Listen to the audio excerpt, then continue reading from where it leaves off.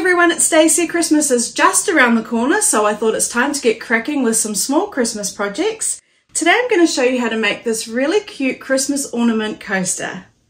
So to make our cute little Christmas ornament coaster, you're going to need to cut all these different pieces of fabric, and you could either take a screenshot of this now so you've got it handy, or you can find it over on my website. And I'll put a link in the description below. But basically you're going to need to cut one piece for the A fabric, which is the main ornament, at 3.5 inches by 3.5 inches. And then the top of the ornament is the C piece, which is one piece at 1 inch by 1.5 inches. And then all the rest of the fabric is this background here. And I've got what you need to cut here on my diagram. And you'll also need to cut one piece for the back, and that's at 5 inches by 5 inches squared, as well as a piece of batting.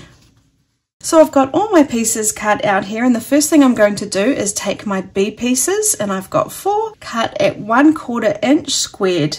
And what I'm going to do is face them wrong sides down, and I'm going to draw a diagonal line from corner to corner.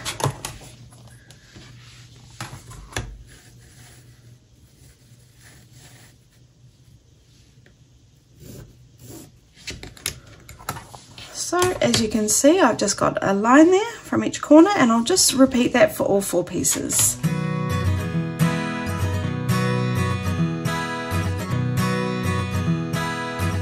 Okay, once I've done that, I'm going to take my A piece, which is for my main ornament, and then what we're going to do is we're going to sew these on to each of the corners, and then we're going to sew along this diagonal line like that. Okay, so we'll do them one at a time. So I've got my standard foot on, I'm stitching at stitch length 2.5, and I'm using my regular Gutermann thread. And what I've done is I've placed those little squares with the diagonal line right sides together, and I'm just going to sew along that line there. I'm not going to worry about a pin because it's just such a small space, I'll have to take it out anyway to sew. So just starting at the beginning, the very edge rather of the fabric, and sewing along that line that we drew.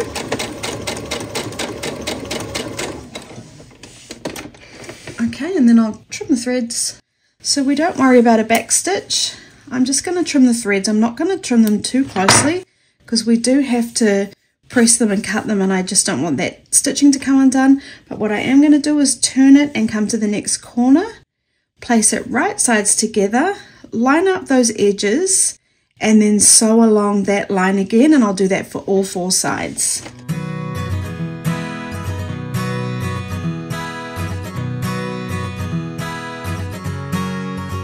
Okay, and once we've done that, let's just trim off that excess. So now what I'm going to do is take my ruler, come along to the lines that I drew on the diagonal, place my ruler on top, so the 1/4 inch mark on my ruler is lined up on the line that I drew and my stitches, and I'm just going to cut that excess off. And I'll do that for all 4 sides.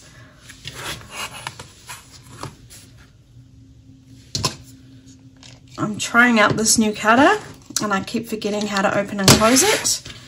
It's new to me. I had my other cutter for about 14 years. But I decided to try this one because I think it's easier to change the blade on. I'll give you an update on that later. So we're doing that for all 4 sides. There we go. Now let's quickly press that. So just for each of the corners, I'm just going to push it over, give it a finger press and press it. I mean, we could set the stitches if we want, but this is not going to be a quilt top. It's just going to be a little decoration for Christmas time, and I'll do that on all 4 corners. We do want it sitting nicely, so if you need to, you could use a bit of starch. I've only just turned my iron on, so it might not be hot enough. There we go, the light's just turned. Maybe a bit of steam.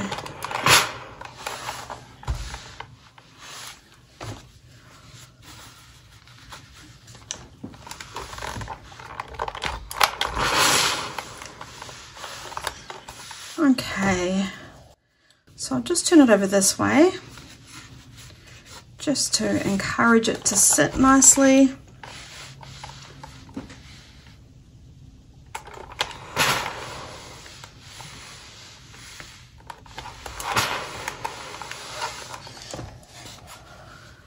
Okay, that's looking better. I can work with that. So now let's just move on to the next step.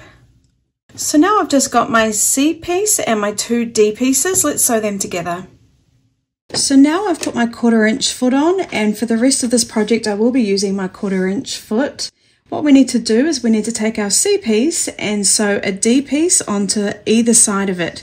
So I'll just take one piece for now, fold it right sides together, line up all those edges on the sides, and then I'm just going to sew them together. Again, not worrying about a back stitch or pins. You can if you want to for this step.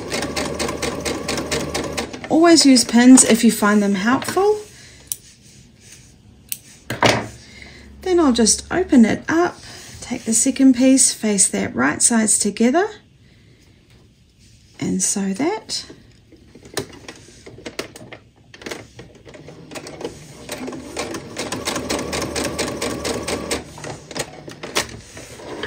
Trimming the thread as I go, but not too close because it is a little bit fiddly and I don't want my stitches to come undone while I'm doing my working. Now let's give that a press. So I've got it here sewn together, and you can see I've got my D pieces sewn on either side of my C piece. I'm just going to turn it over, push those seams in towards the center and give it a press.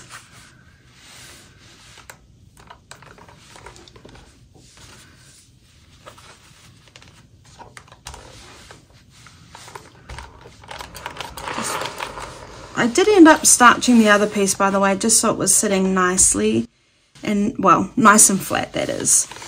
Okay, now let's sew this piece, the top of the ornament, to the main part of the ornament. So as you can see, this top piece is bigger than the bottom piece, and that's because we're going to sew it together and trim it. I thought it was easier to do that than start cutting tiny little pieces and trying to match it up perfectly.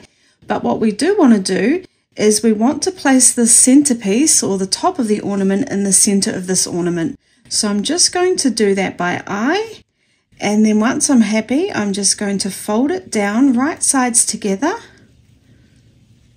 lining up these edges. You can also then open it up this way to make sure you're still happy with where it's going to sit. And then I will just pop a pin in at this point because it's getting a little bit bigger to work with.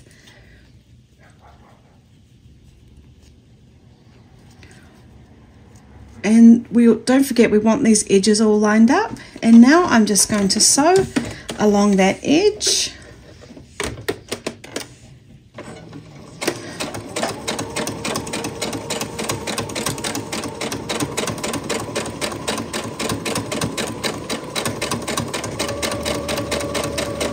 Just coming right past the edge where I can see, but not coming off the edge of that top piece there.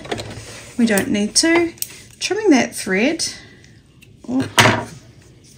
And now we're going to press again. So now we're just going to press it so it's sitting up. I haven't been setting the stitches because it is just ornamental, but my OCD is getting the better of me, so there we go, I've just set them. Let's push that up, give it a finger press, and when we're happy, press it in place. And then what we're going to do is just trim that excess off on both sides. So now all I'm going to do is take my ruler, line it up on the edge of my ornament and cut a straight line. So we're cutting off that excess there. But what I am going to do is I'm going to take a line of my ruler and line it up on the seam that we just sewed, so I know that it's really nice and straight.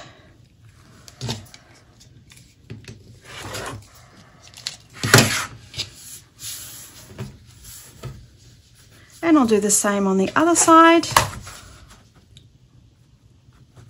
Again, finding that line in my seam.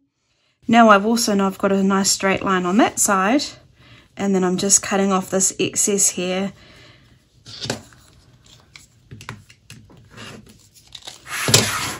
Okay, let's start sewing on the rest of the background. So now I've got the piece we've just been working on, and I've got my 2 E pieces here, and we're just going to sew them to either side of our ornament. So all I'll do is place one piece right sides together on one side, lining up the edges. Now again, I decided that it was better to make it slightly bigger and then to trim it. I just will flip it over to the side with all the seams so I can make sure I'm sewing them down nicely. Once I'm happy that that edge is all lined up, I will just pop a pin in, And then I'm just going to sew along that edge, not worrying about a back stitch, and I'll do the same for the other side.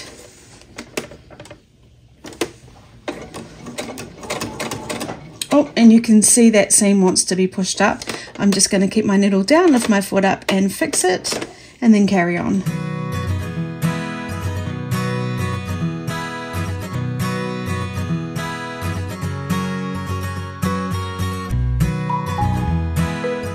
Okay, now let's press that open and trim again. So just setting the stitches because we did before, so we might as well carry on. Opening it up, finger pressing it so it's sitting really nicely along that seam there, and then pressing. And then I'll do the same on this side.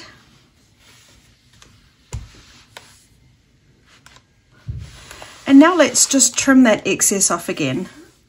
So now we're just going to trim off the excess along the bottom and along the top. So just turn it to the side, take that edge there and line up my ruler on it. I can also see that my ruler is lined up on a seam, so I know it's nice and straight. Oh, sorry. Just realigning to cut that bit that I just missed. Turning it around and doing it exactly the same on the other side.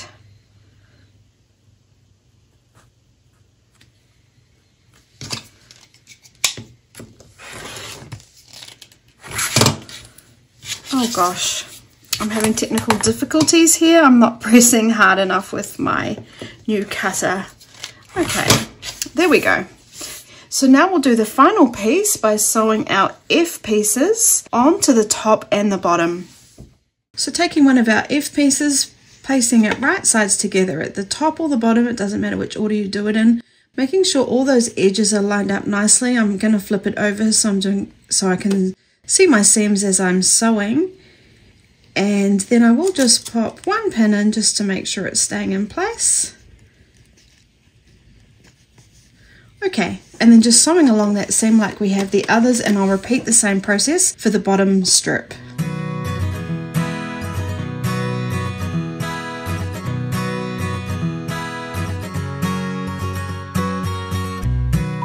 Okay, let's press.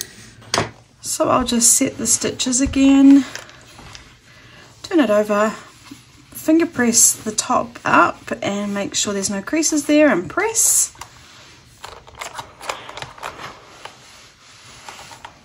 And the same for the bottom.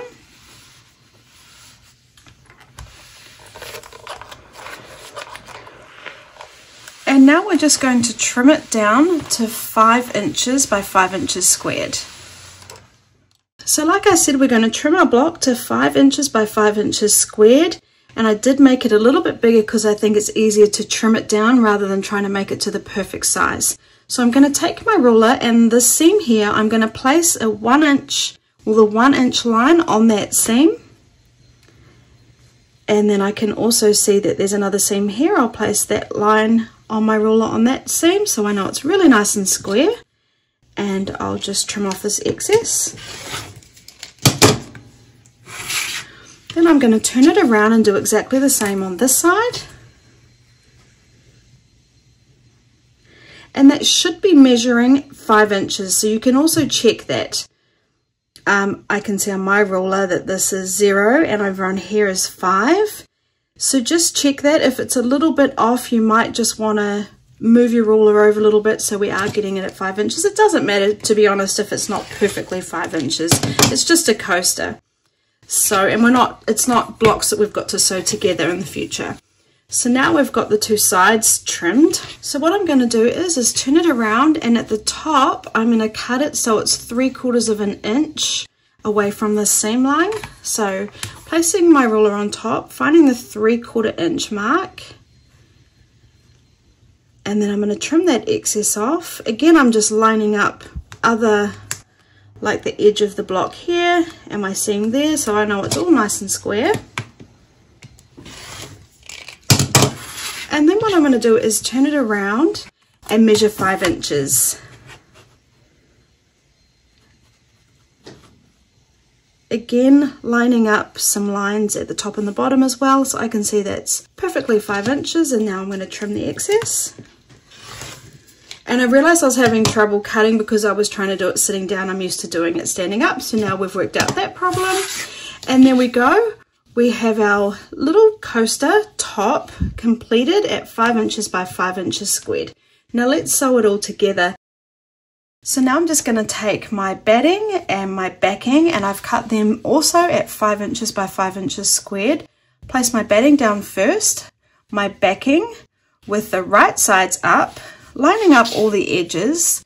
Then I'm going to take my little coaster top, turn it down so it's right sides down and the wrong side's facing me, and I'm lining up all those edges. Then what I'll do is I'll take some pins, and I like to pop them in the corners like that, securing it for when we sew it all together.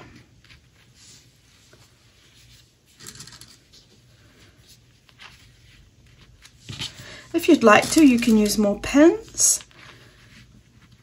but I think that's enough. Now what we need to do is we need to sew around the entire edge, but we need to leave an opening. So I like to leave the opening on a side, not at the top or the bottom.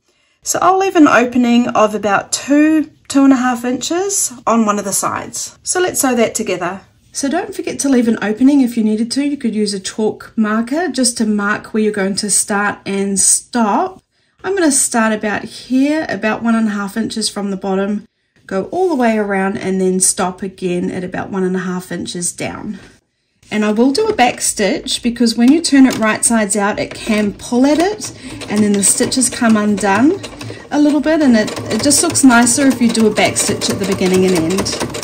So when I come down to the corner, I'm going to do my best guess at a 1/4 inch seam allowance, leave my needle down, lift my foot up and turn, and that was perfect. If it wasn't perfect, I'd either reverse back a stitch or keep going until it was correct.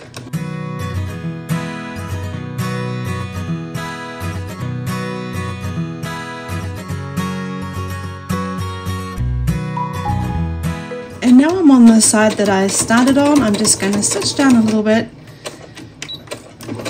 do a back stitch, and trim my threads. So now we're just going to trim off the excess on all the corners so that when we turn it right sides out, it's going to sit really nicely. So I'm just going to trim off those corners, being careful of my stitches. We don't want to cut our stitches.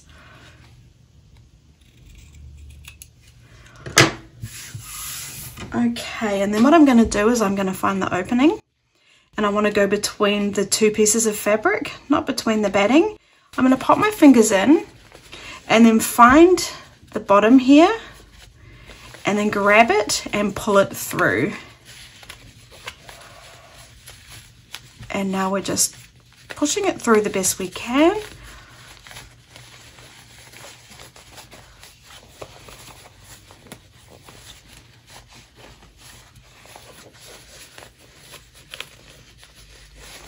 Then what we're going to do is just give those corners a bit of a push, and I've got a point turner. You could use anything blunt. I know some people like to use a chopstick, but just make sure it's blunt because you can accidentally push through too hard and then put a hole in your work, and we don't want that. So just get all those corners sitting really nicely. It can be a bit fiddly.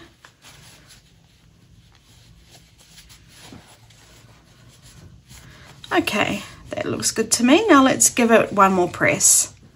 So the first thing we want to do is find the opening, and we want to make sure that's all folded in nicely and sitting so that we can sew along that edge and close it up like it was never there. So once you're happy that it's sitting really nicely, just give that a press. And then we can give the whole thing a press. We just want to check that it is all sitting nicely. You can give it like a bit of a roll to make sure it's not all sort of the seams aren't still stuck in there like that. Just make sure it's sitting nicely, and then just give it one press.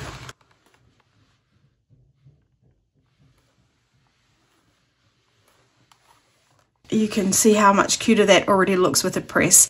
Now what we're going to do is sew a top stitch, which is decorative, but it also closes up our opening. So finding our opening, and I will just pop a pin in to make sure that it's sitting really nicely when we come along to sewing that down. And I'll start just before the opening, and I'm going to be stitching with a seam allowance of about 1/8 of an inch. We don't want the seam allowance to be too far in, otherwise we're not going to be sewing this opening closed. So just work out the best guide for you.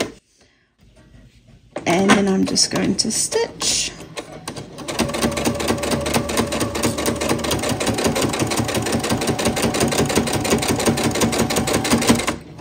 When I come to the corners, I'm just going to do my best guess. Make sure the needle's down, lift the foot up, and then carry on.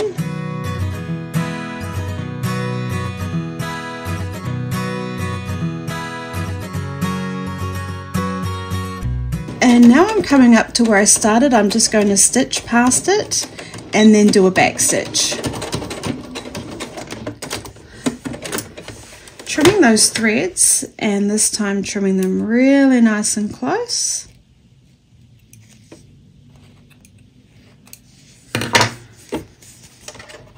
Okay, and then one last thing you might like to do, and this is totally optional, is to change your foot to a standard foot and then stitch around the edge of the ornament.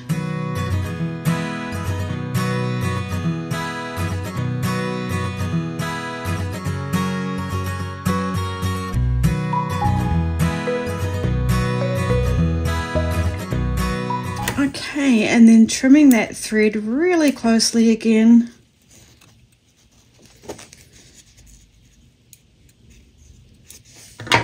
And then we have our cute little finished coaster.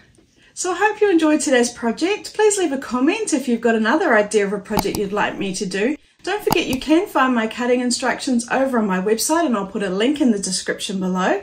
Thanks so much for joining me, and I'll see you again next week.